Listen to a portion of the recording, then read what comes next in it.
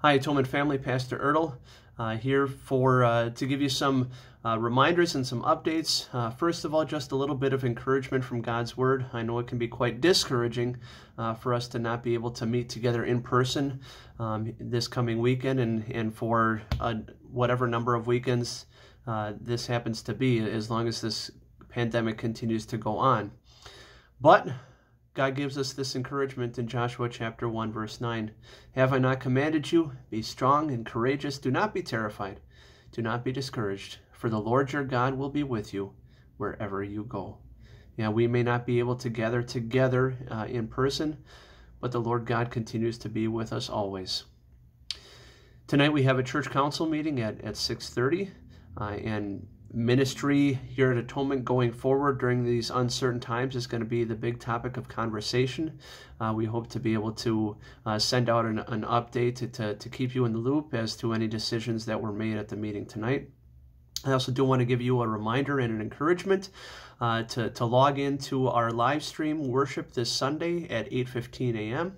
We're going to be continuing our contrast series as we have throughout the Sundays in Lent, and the contrast that we're going to be focusing on Sunday is one found in Romans chapter 8, verses 1 through 10, and that's the contrast between our old sinful nature and our new self that God has made us to be through faith in Jesus.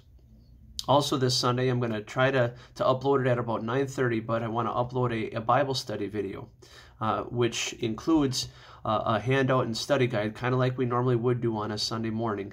And the hope and the goal here is for you to be able to take that study guide and go through it yourself, potentially also with your family at home. And then you can also watch the video and I'll highlight some things and go through that study guide just to highlight some key points for you as well. And for that Bible study, it's going to be a continuation of what we started a couple weeks ago with the faith of our fathers, focusing particularly on Abram.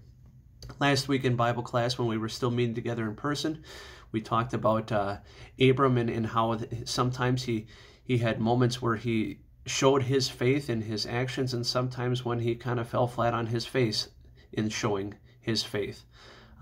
This week we see Abram and Sarai struggle with waiting on the Lord, struggle with patience. I think that's probably something that we can relate to at this point, right?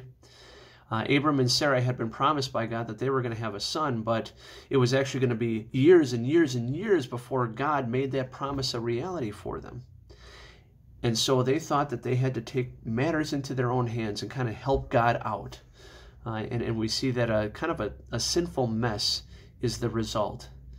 That's what we do when we sinners try to take matters into our own hands rather than contently trusting and patiently trusting in our God. A sinful mess kind of results. Yet our gracious God remains faithful to his promises. So once again, would encourage you to log on church's YouTube channel for the live stream at 8:15 for worship, and then also check around 9:30 for that Bible study and materials to be uploaded to YouTube at about 9:30.